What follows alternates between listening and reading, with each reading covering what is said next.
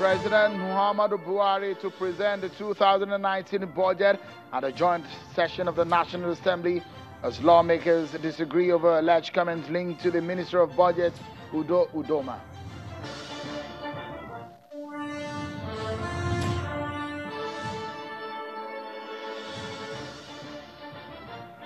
And the National Security Advisor warns security agents to steer clear of politics ahead of the 2019 elections.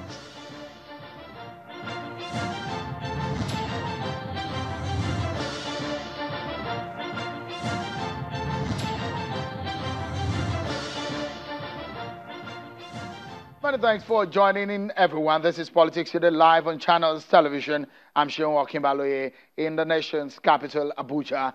Check out the countdown clock right here on Channels Television as we keep track of the latest that is coming on the 2019 crucial general elections. It is now 64 days to the crucial elections, and we are putting you right in the mood for you to be in the know of the major stories that concern you, so that you can make informed decision ahead of the election. So let's tell you about some of the stories making the rounds. Ahead of the 2019 general elections, the coalition of united political parties are raising an alarm over the planned opening of polling centers in Chad and the Niger Republic by the Independent National Electoral Commission.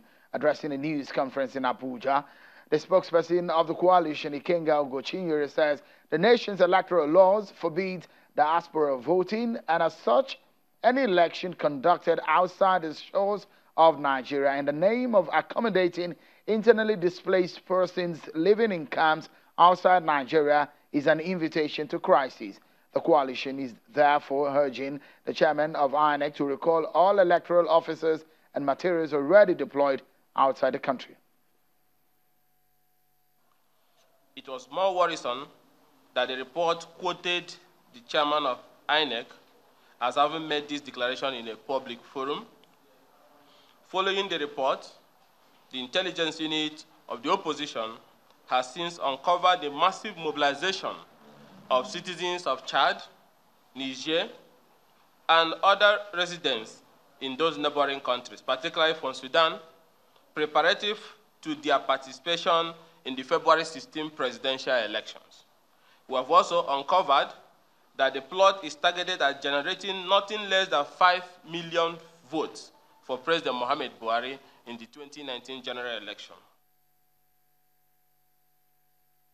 Well, the umpire, the Independent National Electoral Commission, and has come out to say there won't be diaspora or out-of-country voting in the coming 2019 general elections. The commission is saying that what the CUPP is saying is false, and that the umpire will make special provisions for internally displaced persons outside of Nigeria to vote in 2019 is not a correct story.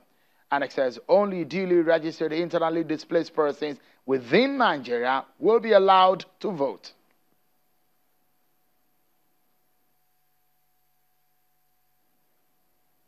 Let's keep you up to date with some of the other political stories we're following for you on our political roundup.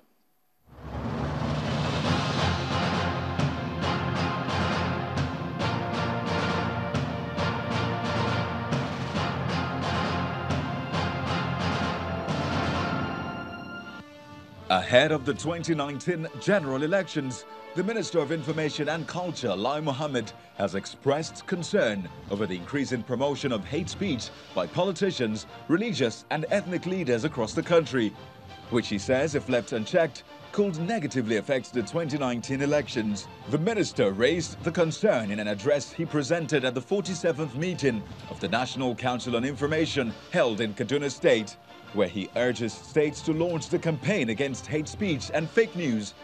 We use every available platform to highlight the dangers of fake news and hate speech.